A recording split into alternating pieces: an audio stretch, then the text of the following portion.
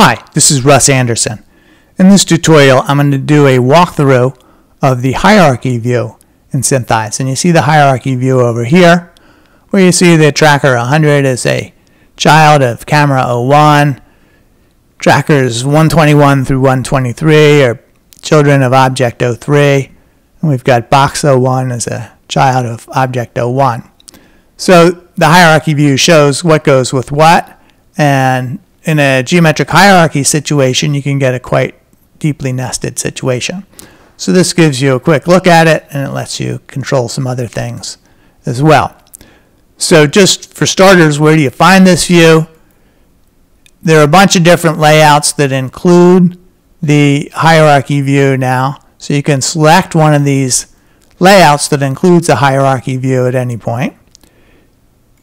If you have an existing layout, you can go and change one of the panes to be a hierarchy view as well. And for yet a different option, you can go and use the viewport layout manager and go and make new layouts that include the perspective and hierarchy views, whatever that you would like to use and whatever placement you'd like. Now, back here on the geometric hierarchy tracking room, you may notice that there's also a panel version of this as well. So this is just a small version for use with the geometric hierarchy stuff, and it just makes life a little easier for you. I'll point out that basically it's just a hierarchy view shoved into a small fixed size window. If you have an entirely higher overall SynthEyes window on a larger monitor, you won't be able to use that entire height at this point because the hierarchy view is shoved again into this fixed sized window. And likewise, if you're using a small window for SynthEyes, a smaller display, some of that hierarchy view may not actually show because it's a fixed size. So there are some limitations when it's used as a secondary panel. By default it's set up for the geometric hierarchy room, but you could also go to any of the other rooms and use the room manager and add a secondary panel, which is what it is for the geometric hierarchy room. So a bunch of different places to find it and put it to be able to use it. So a few basic little features. Here I'm using the middle mouse wheel to scroll it. And if you go and take something and start dragging it up to the top, it'll auto scroll as well. I'm just going to cancel that with a right click. Similarly, you can use the middle mouse button to pan vertically and also horizontally as well.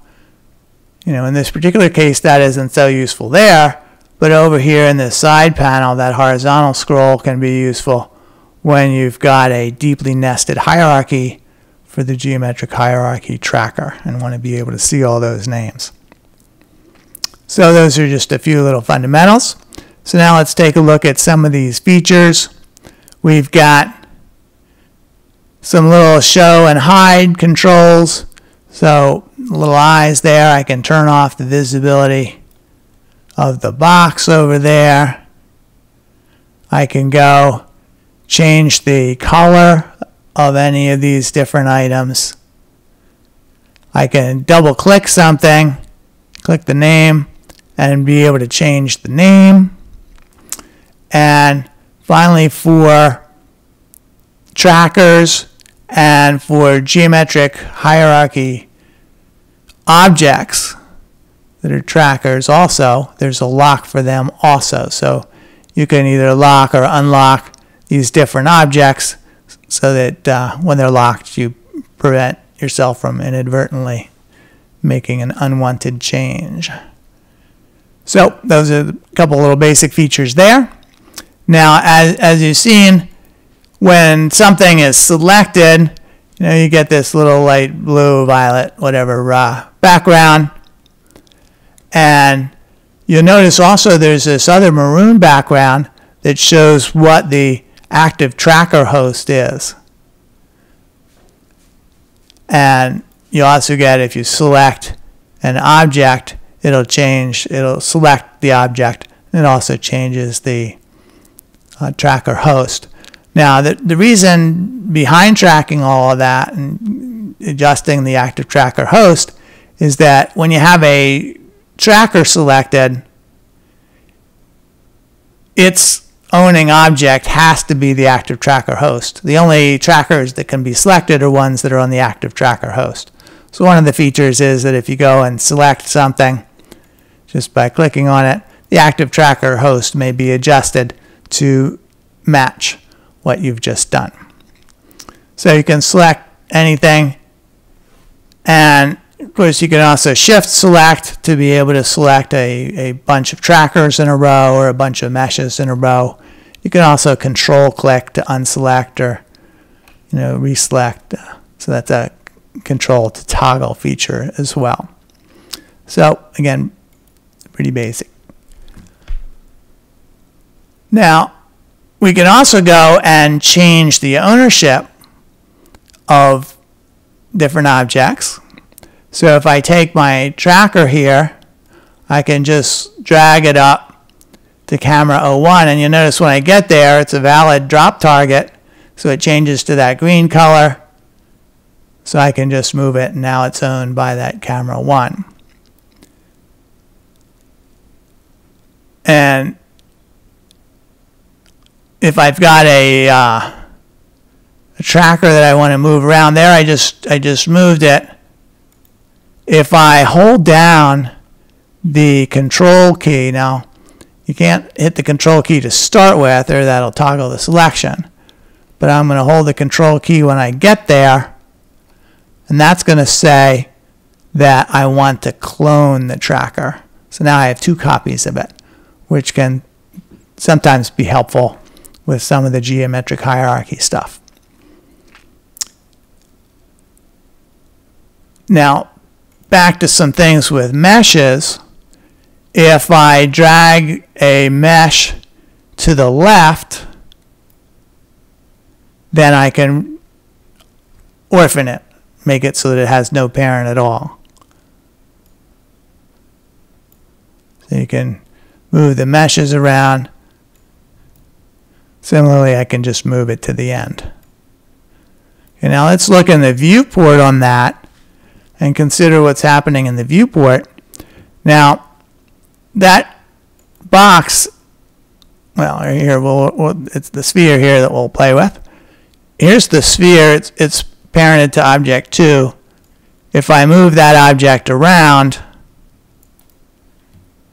the sphere moves with it. Now, if I change the parenting of that sphere to the other object, there's another object sitting out here. Now the sphere is parented to this other object. So again, I move it, and it moves with it. But you notice that the position of the sphere didn't change. So the general rule is that when you change the parenting of something, the positions are all adjusted so that the thing doesn't actually move in the 3D environment. But if we want to, that was a right click on the undo, by the way. If we do want to have it move essentially and preserve the relative orientation, we can do that. I'm just going to take sphere 01, I'm going to start dragging it to that object, and I'm going to hold down shift, and the shift is going to say, hey, just maintain the relative location, not the absolute location. So now when I let go, it shows up there parented sitting on top of that object as well.